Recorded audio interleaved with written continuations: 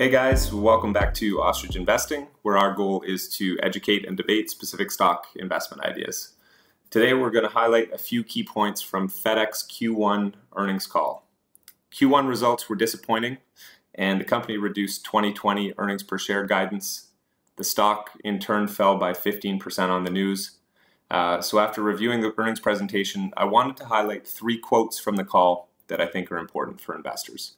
Now, I know the call happened a few weeks ago, so we're a little bit behind here, but we did recently do a more comprehensive video on FedEx, including key considerations for investors, bull, base, and bear case scenarios. So I thought it was important to circle back. I will put a link in the description or on this video if I can figure out how, that you can check out the more fulsome video. This particular vlog is just going to focus on 3 key takeaways from FedEx Q1 results. Let's jump into it. So we'll start with the results themselves. You can see Q1 results here versus the 2019 comparable period. And key takeaway, Q1 results were below expectations. Revenue was flat, so you can see 17 billion here in Q1 2020 versus the same 17 billion in 2019 Q1. EPS, on the other hand, was down. So if we look at it on a diluted and adjusted basis, so $3.05 per share in Q1 2020, and that's down from $3.46 in the prior period. So revenue's flat, earnings per share down. And then above and beyond that, the company reduced their 2020 EPS guidance range to $11 to $13 per share. So another earnings per share guide down from FedEx. Then if we want to just take a quick look at the stock price chart, I decided to include UPS here against FedEx, so one of their closest peer and competitor, just to show that, and as we talk through this video, there's an economic theme, there's sort of a macro theme, but I just wanted to show that FedEx down 41% over the last year. UPS hasn't been a great story, it's been down 2%. But I did want to show the difference, and we'll come back to UPS at the end of the video. But just to show the stock chart for FedEx, you can see here that was the first major earnings miss and guide down. And then you can see another one here, and that's a few weeks ago when they announced the Q1 results. So FedEx has not been a good story, even on a relative basis to UPS. So we'll start with the 3 interesting quotes. The first one relates to an Amazon update. So quote comes from Fred Smith, the CEO, and he said on the conference call, "Over the summer, these challenges increased somewhat due to the decision not to renew our largest Amazon contract and deepening trade disputes. While the Amazon contract represented only a small proportion of our revenues, the nature of our business is such that near-term profits will be adversely affected, since the last bit of volume has significant flow through to the bottom line." So that's fair. We know that the operating margins are in that 6 to 7% range, so they know there's a ton of cost in the business and they play a low margin game. So the quote here it makes sense on the surface.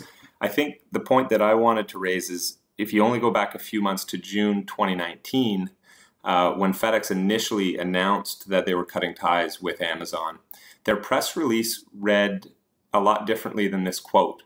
In fact, their press release, and the writing is going to be hard for you to see here, highlighted, the percentage of total FedEx revenue attributable to Amazon represented less than 1.3% of total FedEx revenue for the 12-month period ended December 31, 2018. There's significant demand and opportunity to grow our e-commerce business, it goes on to say. So essentially, the press release that they came out, the official news release, really downplayed the importance of the Amazon contract. And then the quote on the conference call seems to really be in contrast to that. And even though we know that percentage of revenue is a factual number, that loss of the Amazon business is one of the factors that the CEO is blaming the weaker results on. So I thought it was interesting, just that contrast. And again, source here, just to highlight, Seeking Alpha transcripts is a great resource if you want to look at earnings calls. Also listen to this one, which was an interesting one to get the audio on as well. Next is more on the macro side, global trade. So this is from Brie Carrere. Hopefully I pronounced her name properly, and she's the Chief Marketing Officer for FedEx. And her quote is as follows. I want to highlight that Q2 calendar year 2019 global trade volumes declined year over year, which is the first decline since 2009. This decline, coupled with JP Morgan's global PMI manufacturing export orders index falling from 47.5 and August from 49 in May, leads us to expect global trade volumes will contrast, I think that's meant to say contract, this year on an annual basis for the first time since 2009. So from a macro perspective, FedEx is reading the economic data and projecting that global trade volumes are going to fall.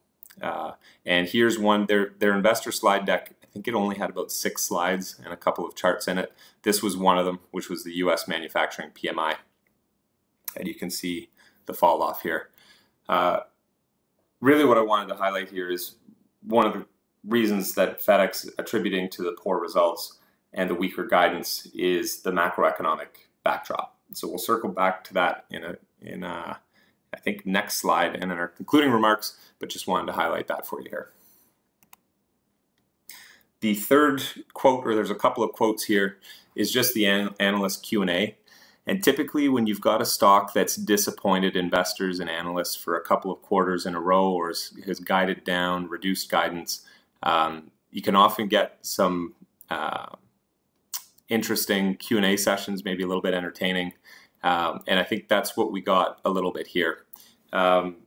So Scott, one of the analysts, basically highlighted, afternoon guys, so this is, I think, the 5th straight quarter of either missing numbers or cutting guidance. Are you approaching guidance any differently, taking a more conservative approach here? So essentially calling out that FedEx has had a tough time over the last year and a half at actually beating the guidance they give to the street.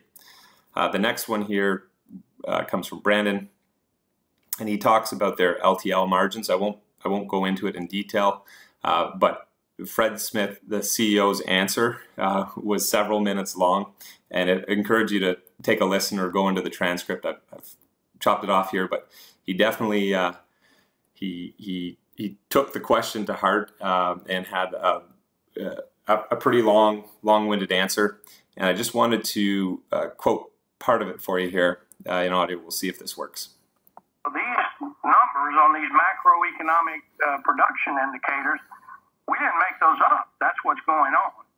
So I apologize for the length of the response, but it's to this continuing drumbeat that somehow we're not willing to look at something, and you take selective things like, well, your LTL operation isn't as good as, quote, all the others. It's not as good as one, and it's not as good as the other ones in terms of margins for the reasons that I gave you.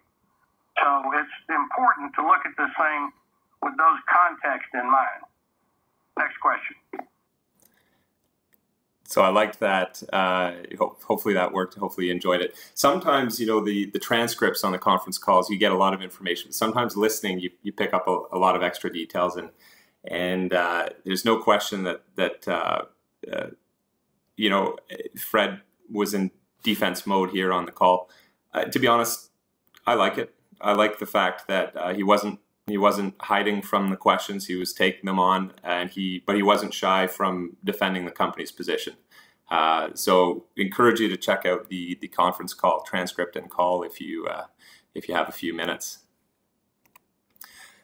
So those are kind of the 3 interesting points from the call, and I think I want to sum it up just with a bit of a bonus slide here on the margins. And I think that's one of the key parts of the whole story here.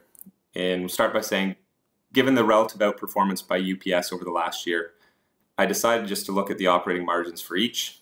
You can see that since 2016, UPS was about 12.5, FedEx is 8.5. They've both seen a downward trend since 2016.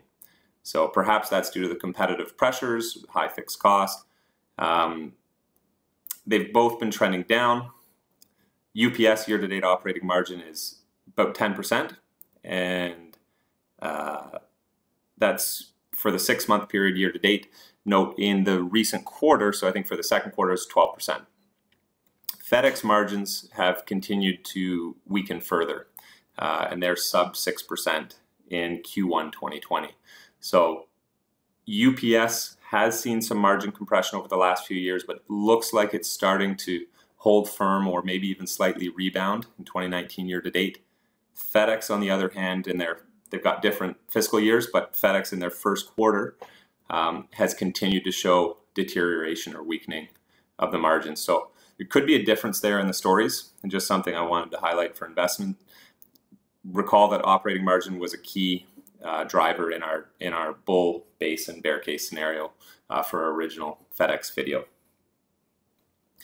So in conclusion, with the recent string of earnings misses and guidance cuts, there's no question that management's lost some credibility with investors. FedEx also in a transition period where it's investing heavily in modernizing its fleet and operations, while at the same time facing increasing competition, including Amazon, and an uncertain macroeconomic backdrop. One thing's for sure, FedEx would definitely benefit from a quarter or two without any earnings surprises. So let me know your thoughts. Is the worst of it over for FedEx, or should investors wait to see operating results improve before dipping their toes in? We'll be back soon with more content, but until then, happy investing and don't bury your head in the sand.